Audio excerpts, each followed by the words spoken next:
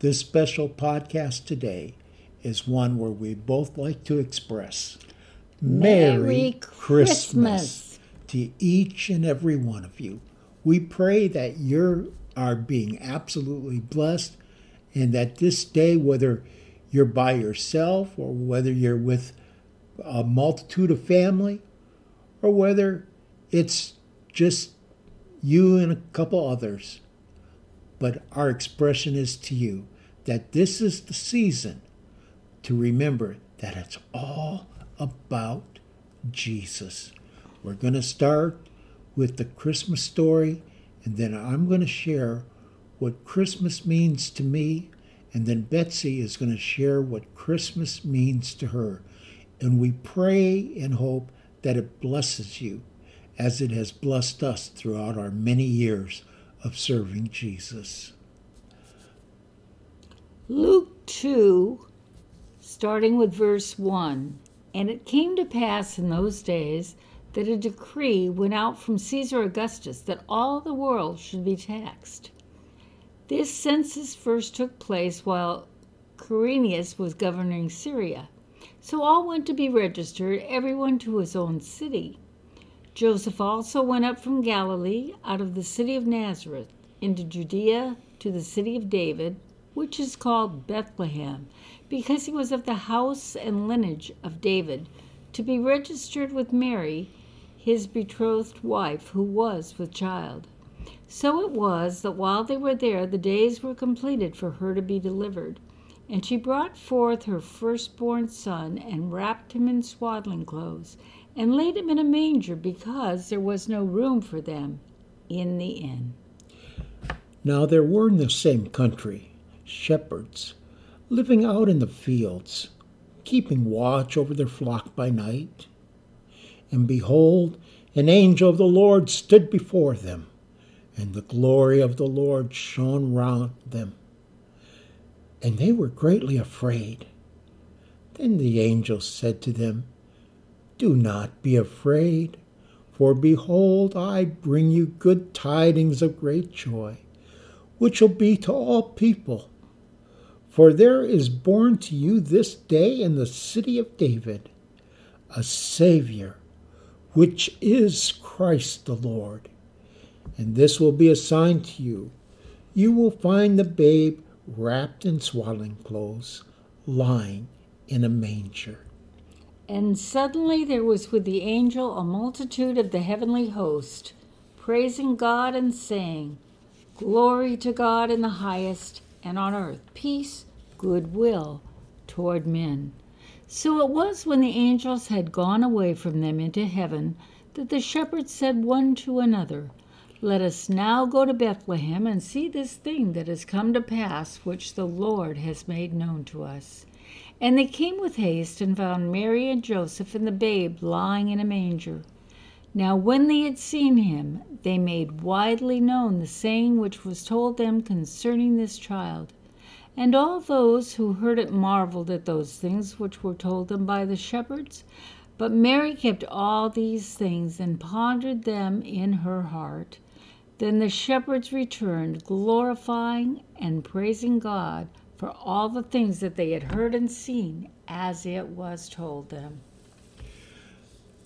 If you've been listening to our podcast, you know that a lot of it is us sharing how we have been able to experience and witness God's majesty in our own life.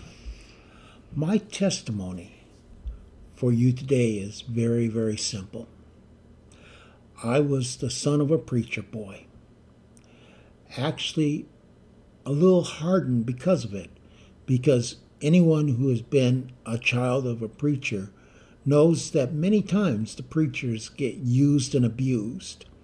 And the last thing in the world that I wanted to do or to have happen to me was to be used and abused, as I had seen had happened to my dad.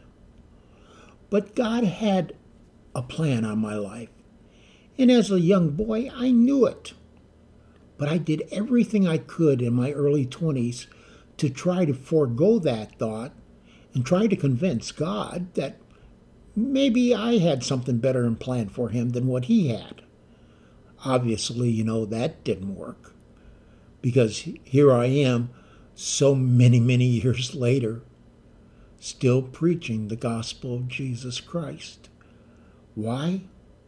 Because he came to me in such a way that I could not deny him.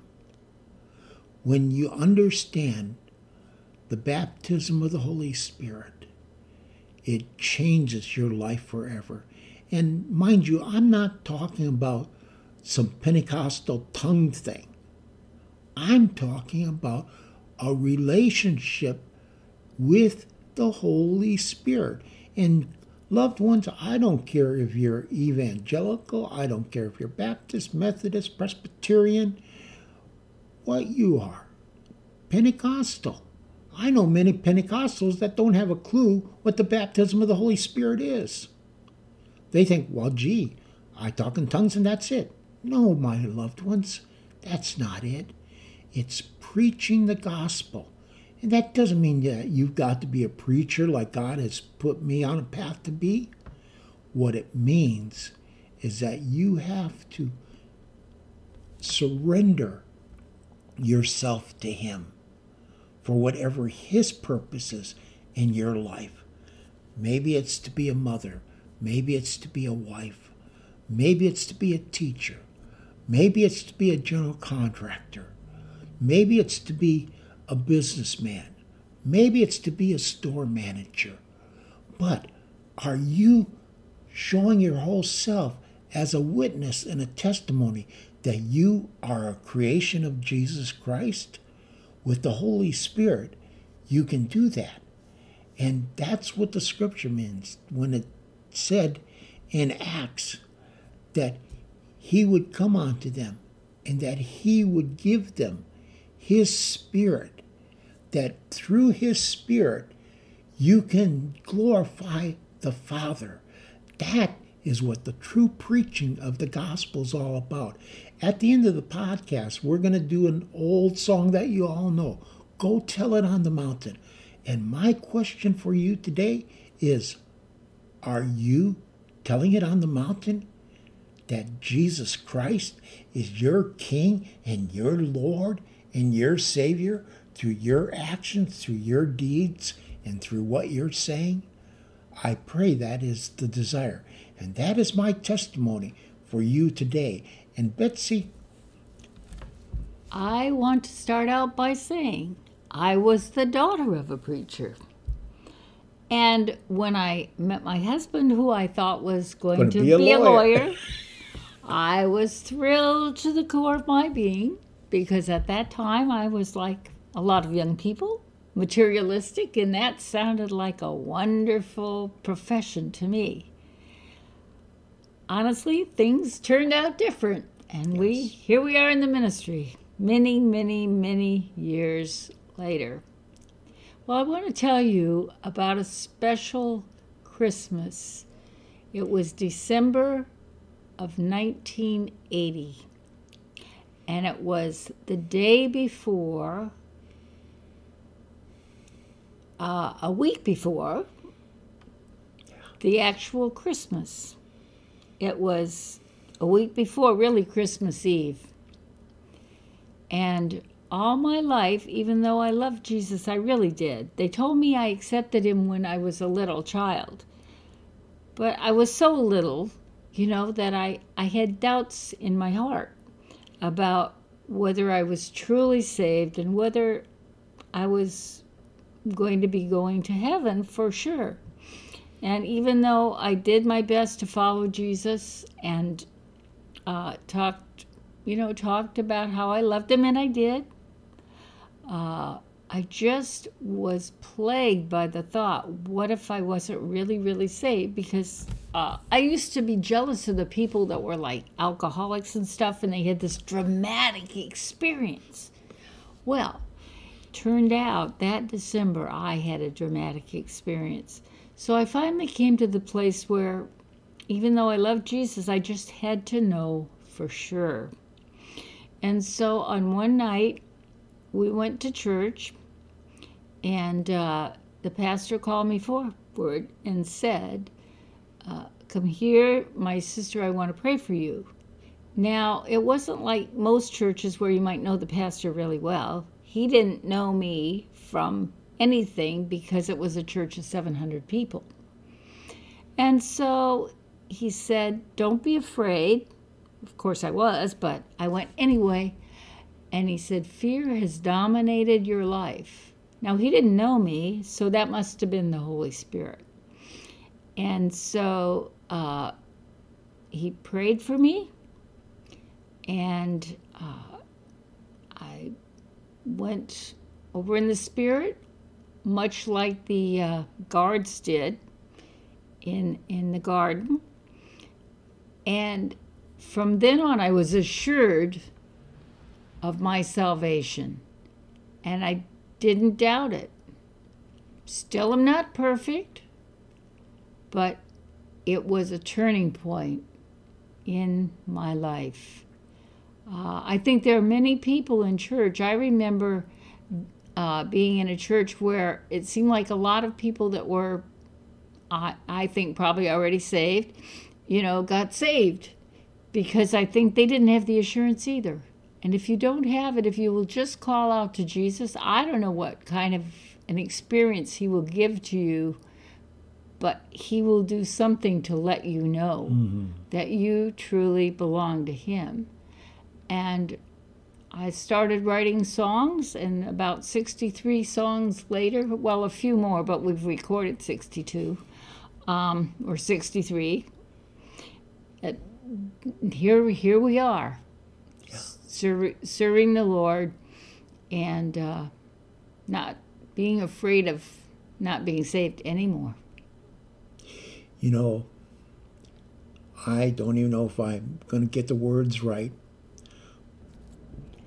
Here we are in your presence, lifting holy hands to you. Here we are praising Jesus for the things he's brought us through. Here's the point. We're not perfect. We are just vessels of Jesus Christ, just like you are, my friend. And God wants to use you. That means all your good things, all your bad things, every note of your life, even if it's a little bit off. God can use it. How do I know? Because he's used it with me many, many times. He takes the foolish things to confound the wise. And boy, I'll tell you, I've confused more wise people in the world, and that's okay, because I know who is leading me and who is leading my path, and Betsy knows who is leading her and leading her path. Our desire for you today, besides it being Christmas Day, is that you just feel the arms of Jesus just wrapped around you. Maybe you're with a crowd. Maybe you're just with Jesus alone, but feel his arms wrapped around you as he says to you, my daughter, my son, Merry Christmas. I have come to be your Savior. God bless you. And I think of a verse, Jeremiah 33:3, call unto me, and I will answer thee and show thee great and mighty things which thou knowest not. So both of us together say to you, Merry Christmas.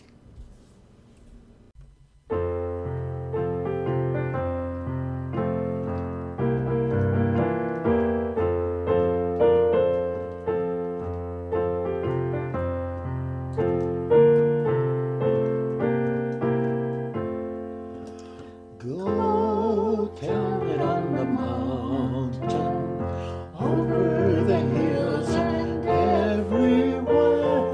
Go tell it on the mountain that Jesus Christ is born. While shepherds kept their watching o'er silent flocks by night, behold, through